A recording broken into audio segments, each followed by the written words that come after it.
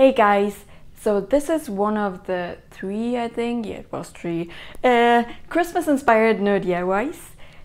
But for this one I decided to go for the typical gingerbread house, but I added the typical famous Dragon Ball characters like Muten Roshi, Son Goku, Krillin, and the other ones, you know, Bulma and all the stuff.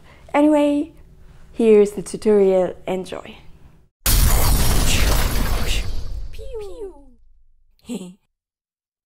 As always, starting with things we need. Your gingerbread house kit or your own baked gingerbreads. I just was too lazy, so I bought this at our local supermarket.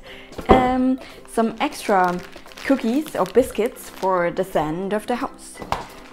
Your rolling pin and freezing bag to smack the extra biscuits.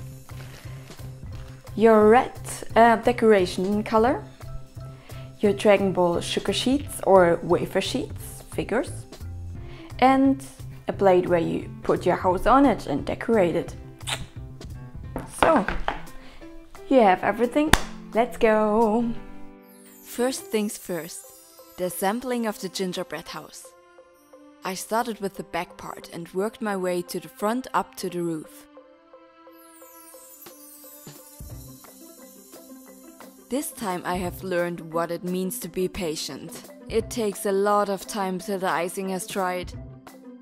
Okay, time for a little dance!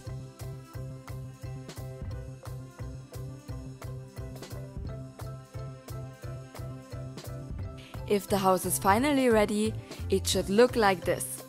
Kinda depends on the gingerbread kit you're using. Now we can move on to our Dragon Ball characters. Son Goku is the first one. I placed him next to the Christmas tree. Let's taste the icing. No, not so good. Next is Muten Roshi. He's waving to us. I placed him right in the front. Turtle, Krillin and the huge ass Bulma are next. And of course, don't forget Oolong. By the way, the sugar sheets were made in my local baking store. The dimensions are perfect, except of Bulma. Yeah, you can see she's a little bit too big, just a little bit. I crushed biscuits to make the sand of the island.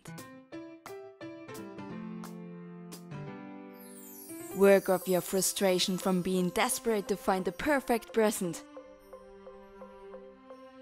Time to decorate. I wrote Kame House all over the roof, to make sure everyone will get what it is. Now take the sweets from the kit and place them all over the house. The last step is adding the crushed biscuits.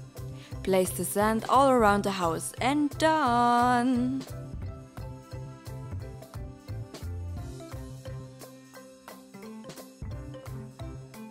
So this was it, the little gingerbread Kame House inspired thingy. Anyway, I hope you like it, I hope you check out all the other stuff and yeah, have some fun while doing this.